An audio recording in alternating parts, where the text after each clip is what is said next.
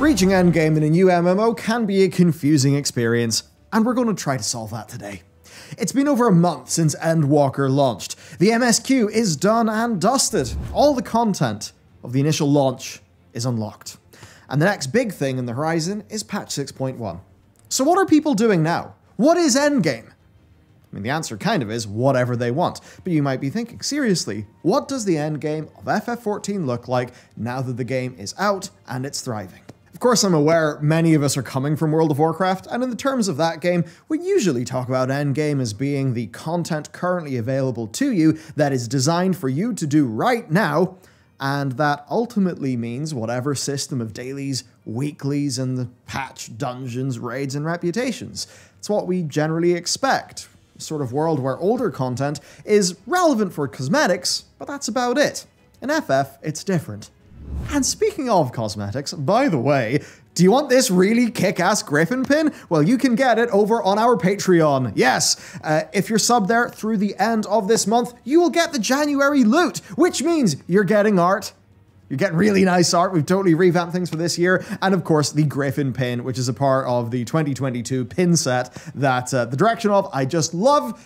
Our games art team are awesome, so yeah, if you want to get the cool stuff, support the channel, then yeah, link down below. All right, back to Final Fantasy. So really, Endgame is simple. FF14 is a broad game that respects your time, rather than one that is hyper diving into a complex loot system designed to last for an extremely long time. The bad luck protection in this game is just awesome. Chores are also not much of a thing. So let's run through how FF14 is played and the fun things that you can get up to.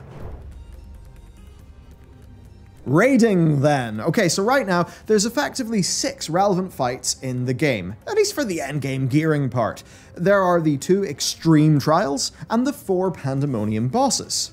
So for players who seek a challenge and progression, Pandemonium Savage is really the real meat of the gameplay. It's where you're going to get the best gear in the game, and most importantly, it's where you'll be mastering the really cool fights. The best way to do this is, of course, with a static, with 7 other people. A static, by the way, is just the term that people in FF use to refer to like a fixed rating team.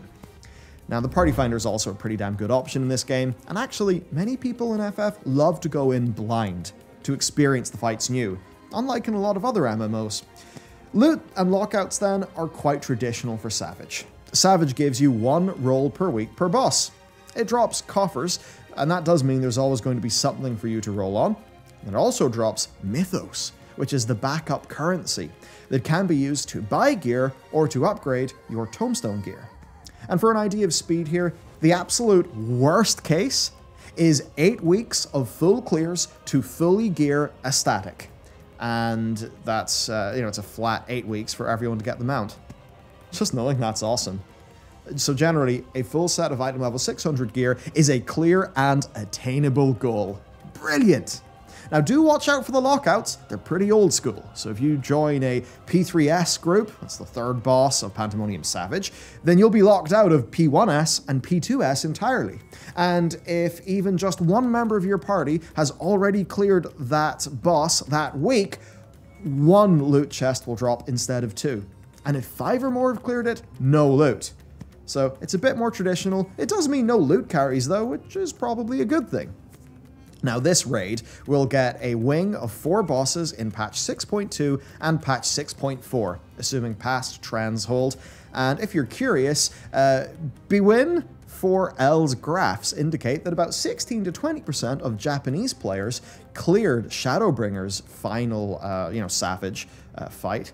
And that number is about 8% for EU and NA. Now, apart from Savage, which is the more hardcore thing, there is, of course, normal mode Pandemonium, which you'll definitely be doing on your way up to Savage. The normal mode is easier, it drops lesser gear, and it can be re-cleared until you have got at least 1 loot token from each. Now, then, we've got the max level versions of Endwalker's 2 trials. These are called Extremes, and they are a stepping stone to the raid gear.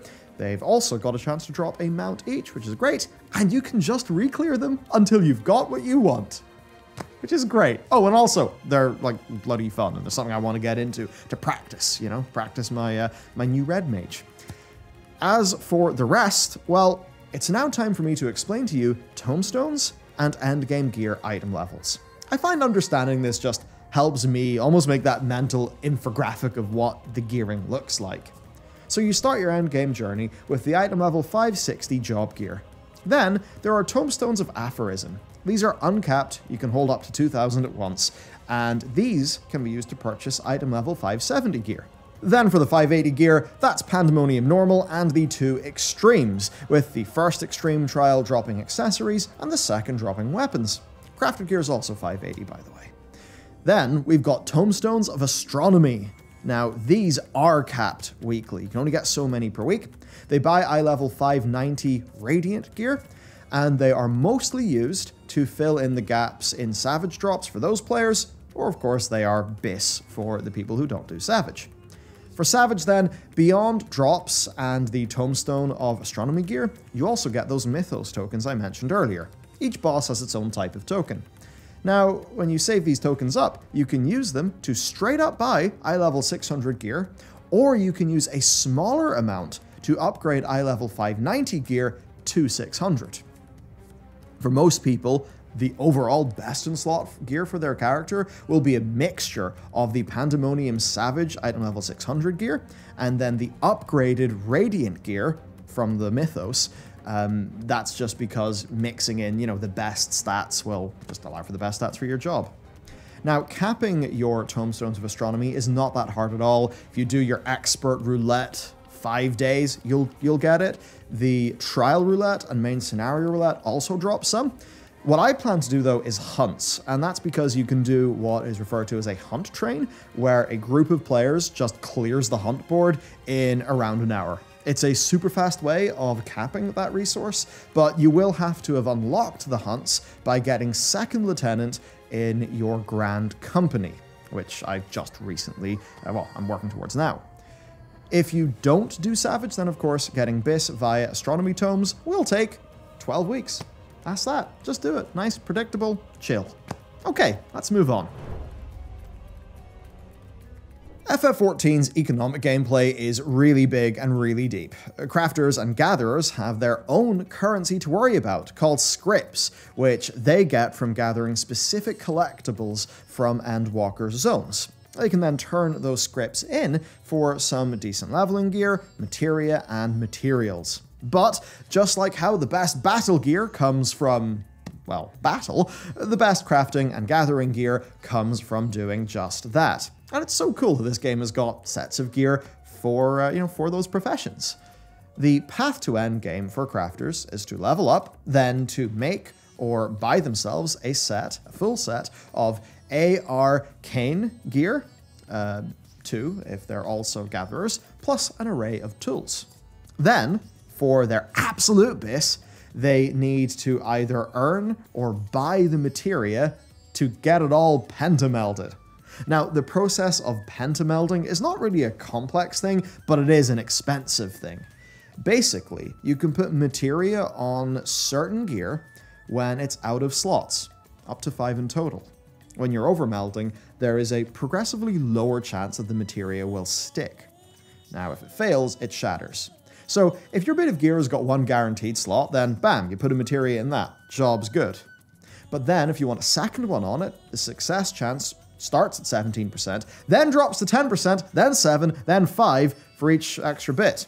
And that means, across the average, you'll lose 5 materia, then 9 materia, then 14, then 19 to fully meld one of these bits of gear.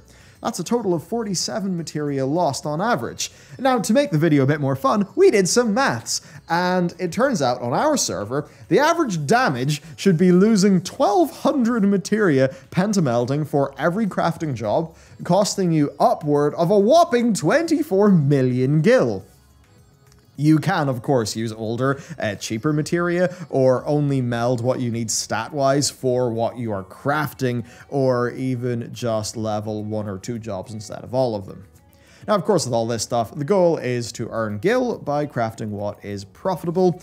There's a wealth of different materials that come from bicolor gemstones that you get from doing the fates, desynthesizing certain fish, and need to be made in high quality by other crafting jobs. It's a nice thing we're all kind of ties together. There are even then very valuable materials that only come from aphorisms, which are the uncapped tombstone I mentioned earlier. And that means you either need to fork up some cash or pick up your weapon in order to keep a steady supply of those resources. As to how this gameplay really unfolds, it's first by securing your supply of the materials, be that, yourself, a friend, or the market board, then either making your own crafting rotations or finding macros online for your stats to ensure that you can make high quality products. And then it's just crafting stuff all day.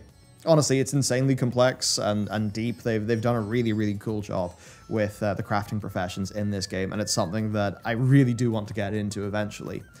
Of course, given the volatility of the market and stuff, really it's just about being more of a shrewd business person and, working out what to craft. Look, I've not dove into this fully yet, but from where I'm sitting, it does look like one of the most unique and deep crafting systems in an MMO, so I'm very excited. Now then, time for the least designed form of Endgame in FF14, and that is the social scene, which is massive. It might sound strange in today's gaming market, but FF14 has managed to actually cultivate an entire breed of player base who are happy to play the game by just picking up a casual outfit, playing the glamour endgame, and just going to a party. Or maybe even hosting a party after spending millions of gil redesigning their house into a cafe, library, or nightclub, or whatever else is possible with the furniture available. This is a completely free-form activity, but it's one that's really taken off in FF14. And that means it's worth talking about because, this is a real thing to do. This actually happens and is pretty big in FF14. There's almost a joke in here about the true social endgame being to find someone you like and then get married to them in-game, because I guess that's the furthest you can take the social gameplay. Maybe that's not even a joke. Okay, next thing. So far, we've given you a picture of the general Endwalker endgame, I think highlighted in those three pillars of kind of raiding content, social, and then the crafting and gathering. But honestly, most people will just do a blend of the above, and then of course throw in doing your daily roulettes to level up, maybe an alt job. Really, the philosophy of FF14's endgame is, it's kind of obvious now that I've really seen it unfold. It has a decent bit of depth in every direction, but where it succeeds is in how broad it is, and how it lets people basically do whatever they want, even if that means that it doesn't try to cajole them into doing something they don't really want to do, and that's a big strength. The barrier to entry for the activities is really small. A gear for extremes and savage doesn't even take that long, and most side content is just a matter of going and doing it. And that does mean that there's sort of an invisible pillar of endgame. Players who don't go hard into any of these activities, but just run a little bit on a few of the treadmills that have been set up in the game. You can log in a few times a week to cap your tomes and progress your gear, maybe spend the odd Saturday gathering a bunch of stuff just to make some gil on the side before maybe hitting up a party. It's just a nice blend. Then, things like treasure maps and hunts are just fantastic low-stress activities that you and your friends can just go and do whenever you want to kill some time, hang out, and of course earn some gil from the material drops. Or maybe other things like ranking up your shared fate ranks by doing a whopping 67 fates in each zone, just to unlock things like orchestron rolls or some materials to buy with the bicolor gemstones that you'll get, so you can then resell the mats. There's a lot of casual content to do. Even go to the Gold Saucer. And it's all just a little bit rewarding. So you're always going to get something out of your time. But you also never feel forced to do basically anything. Really, a valid way of enjoying Endgame is to kind of just log out until the next patch. But that being said, if you are new to the game like me, you can experience Endgame with everyone else, but you'll also have a lot of history to catch up on. I know I do. Endwalker being the hot new expansion has in no way diminished the previous 4 expansions worth of content, which means I literally have a decade of content to catch up on and all at my own pace. Raids, trials, alliance raids, Hildebrand, of course, Eureka, Baja, job quests, crafting, gathering. and the 3 ultimates that really do seem like their own mountains to climb someday. It's just so cool. And the great thing is that none of this stuff feels outdated when you're doing it. I really love that. I mean, for a start, they've got great stories attached, and that's just timeless. The other part is that they still just feel, well, they feel relevant as gameplay. Sometimes through maybe doing a minimum item level run, but sometimes through just the regular syncing. I'm told, of course, that they do feel a bit different to their original release, obviously because of potency creep, some redesigns and stuff, but the content basically all does hold up excellently. Then, of course, there's all the other things I could do, like getting relic weapons, or maybe trying to get the Necromancer title from Palace of the Dead. I mean, hell, even Heaven on High, I believe according to the wiki, it actually drops, it drops tomestones as well. So I guess the takeaway here is that Endgame and FF14 can be described as the content intended for players to do when they have finished MSQ. And basically, that's almost everything they've put into the game since 2013, if you're a newer player, especially because they've done a great job of keeping it relevant. So what a great position to be in. There is so much. I just feel the end game of this unfurling in front of me, and that's even before patch 6.1 comes in. It gives me the new crystal PvP system, and of course, the Island Sanctuary. What a time to be playing MMOs. So look, if you're like me and you're a newer player, I hope this video just helped you get a few things straight in your head so you can understand what's actually up. This whole video process really helped me understand, and I mean, really the whole point's been to help you understand. I hope you found it useful. Of course, if you'd like to support the work that we do, the videos that we make, and also get some cool loot, well, you can check out the Patreon.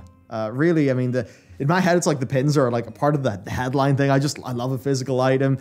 For art, our team has revamped how we're approaching the art this year, and I just love what they're coming out with. And yeah, the sort of the class cards, I'm really liking those. So yeah, art, it's cool. It's made by the team that's making our game, so you can check all that out. All right, thank you for watching. Have a wonderful day. Enjoy FF14, and I'll see you next time.